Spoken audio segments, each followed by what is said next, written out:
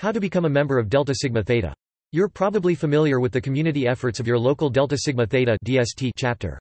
This historically black but all-inclusive sorority was founded at Howard University in 1913. You can become a DST sister if you're still in college, university, or if you have already graduated with a baccalaureate degree. To become a member, you'll need to be in good academic standing, attend an informational meeting, and fill out the application. Once the chapter receives all your application materials, they'll vote on whether or not to accept you. You'll need to get a majority of votes in order to become a member of DST. Fulfilling basic application requirements. Earn credits at an approved college or university.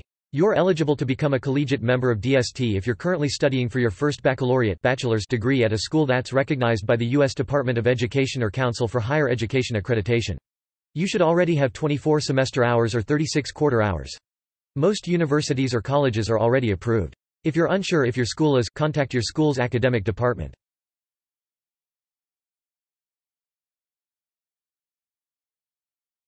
Complete a baccalaureate bachelor's degree. You're eligible to become an alumni member if you're a woman who's completed a baccalaureate degree from a college or university. The school you attended must be accredited by the U.S. Department of Education or the Council for Higher Education Accreditation.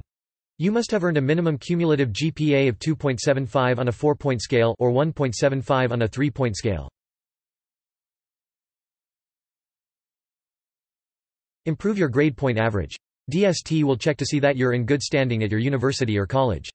Your minimum cumulative grade point average (GPA) must be at least 2.75 on a 4-point scale or 1.75 on a 3-point scale, although you should try to have a higher GPA to make your application more competitive. Check with your school's DST chapter about their required GPA. Some chapters require a higher GPA. Fill out the application. Fill out all portions for the collegiate applicant. The application will ask for personal and educational details like your address, school you're attending, contact information, and employment information. Be aware that you'll need to type rather than write in your responses. You'll need to describe your involvement in school, church, and community organizations. You'll also need to explain why you want to join DST.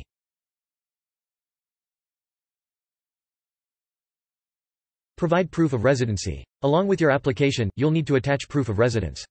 You could send a copy of your driver's license, a voter registration card, a state or college university identification card, or a recent utility bill that shows your address.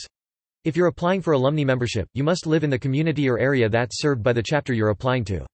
To locate your local chapter, search for chapters within your region and state. Be aware that some chapters are specifically for alumni. 4. Pay application fees. Your local chapter will give you information about how much the application costs to process. Once you're a member, you'll be expected to pay around $400 or $500 in national initiation fees and around $250 in chapter initiation fees. Be prepared to pay for the following, which also vary in cost by chapter. National yearly fees.